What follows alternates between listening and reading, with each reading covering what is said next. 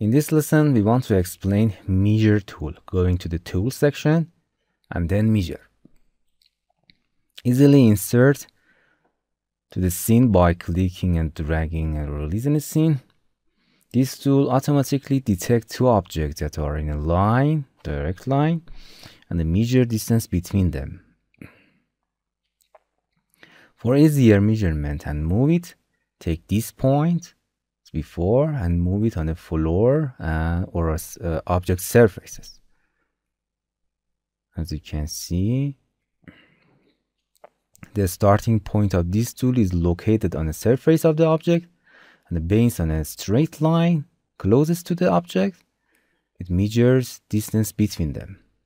As we can see, it do it automatically for us. In the length section, you can read the length, and the measure distance is also on the tool itself. In the text position, you can change the location of the number and text. In the scale adjustment section, change the size, text, and whole tool. In the color, change the color of the whole body and the text. The constraint option, if disabled, you can also measure indirect distance. As you can see, you can control the beginning and the end point separately and place them on a desired levels.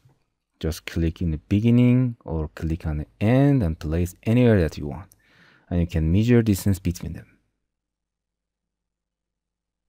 Very easy. If you turn the constraint on again, it automatically be a straight line. And you can also insert as many other tools in scene. And in a scene manager, you can select them and change their settings.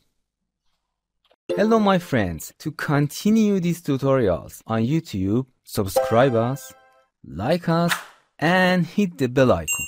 And now you will be alerted about all of the amazing videos that we release.